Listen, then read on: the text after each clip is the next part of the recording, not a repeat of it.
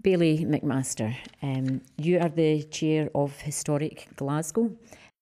Would you like to give us your feelings on how the Celtic Connections Festival has impacted on the life of the people of Glasgow and how the Celtic Roots Mass has involved the city and the people of the communities? This is a very special time of the year because it's the Beltane Festival.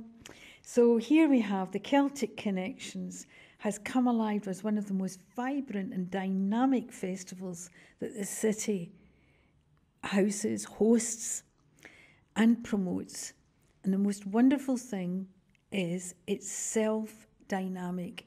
People coming, the marketing is of a very special and subtle route.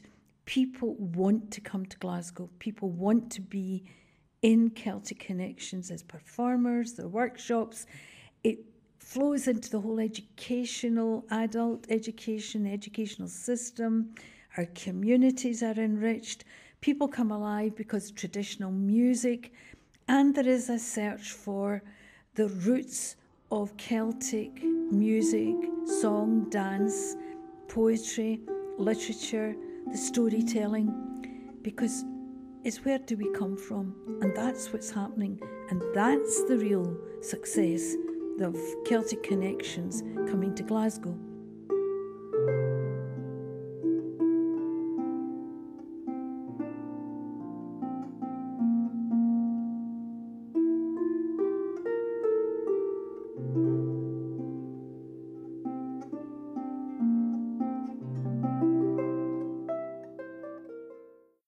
Father Griffiths, the Celtic Roots Mass has been celebrated in St Aloysius for a good number of years now.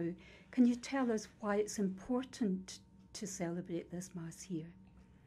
It's very clear to me, and having met so many people who have come to this Mass every year, that the Celtic roots mean so much to people, and it's a wonderful opportunity for them to express their native roots in particularly the liturgy of the Mass. So much is going on in the city around.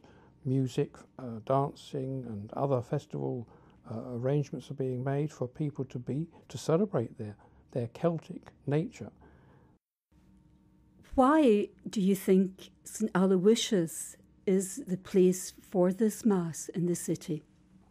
Well, as you can tell from my voice, I'm a visitor to these parts. I am not a native Scot nor a native Glaswegian, but I do know that from my few years here that St Aloysius has meant a great deal to so many people here in the city of Glasgow.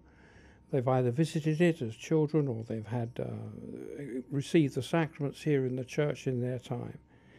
It is a city centre church right in the very heart of Glasgow. And I'm sure, therefore, it is a great attraction for people to come here to this church. And thankfully, we have space enough to accommodate them. And we look forward each year to receiving the Celtic Roots Mass here.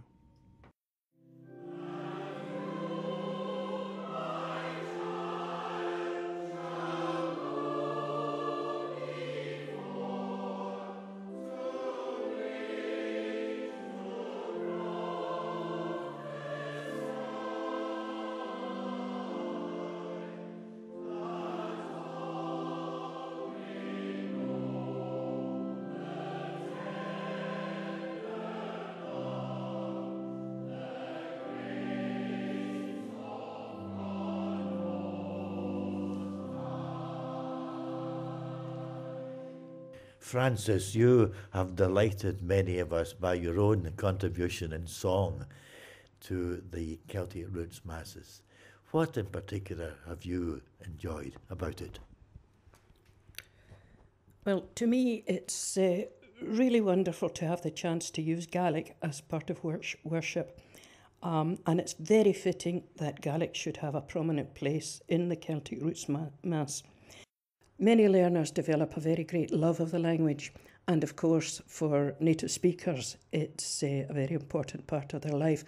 And I remember being very moved once to hear a Gaelic-speaking islander saying it was in Gaelic that we first learned to pray. So I think it's a wonderful opportunity for Gaelic speakers, native speakers, to have the chance to pray in their own language, and for someone like me to use my beloved Gaelic as a means of prayer and to use it in the liturgy. So Eslpeth Gaelic.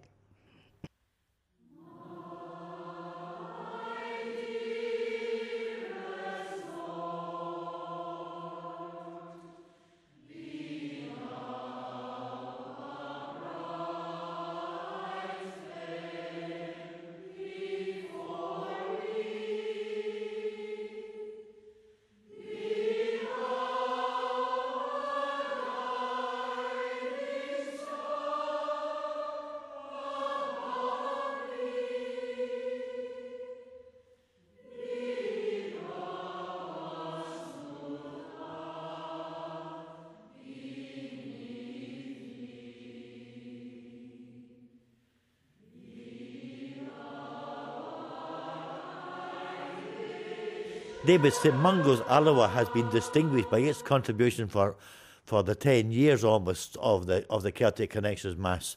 What do they like about it? I think there are three main reasons why they come. The first is to participate in the Celtic Connections Festival itself, which has become huge in Glasgow in the month of January. I think the second is that although St Mungo's is a relatively large parish in Archdiocese, because we're remote from the diocesan centre in Dundee, the choir don't get the opportunity to participate in too many larger scale events.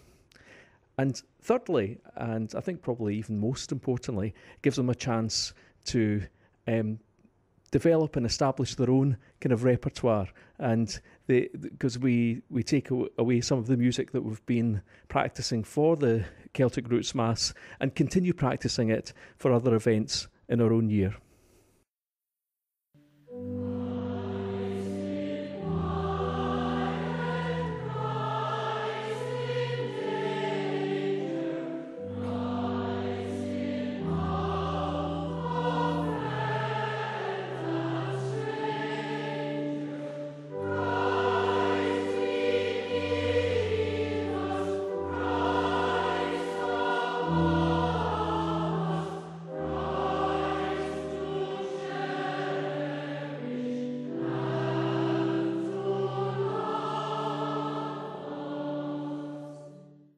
Cathy, would you like to sum up by telling us what you think the Celtic Roots Mass and the Celtic Connections Festival has brought to Glasgow and the main themes that you have seen running through it? It's very important that the Lord Provost has given recognition to the Celtic Mass, just as he starts off the Celtic Connection Festival. And this recognition, I have been involved personally as a Bailie of the city, and it's been a delight to say welcome to Glasgow and to give people a sense that they're being present, particularly at the end of the festival when all the dust settles and the music's still in your head and people are taking something home with them. And what they take home with them is memories built on genuine exchange of music and song and poetry, dance, and of friendship enriched by good humour and the sense of enrichment. And that's what the city would like to see as a benefit from having festivals.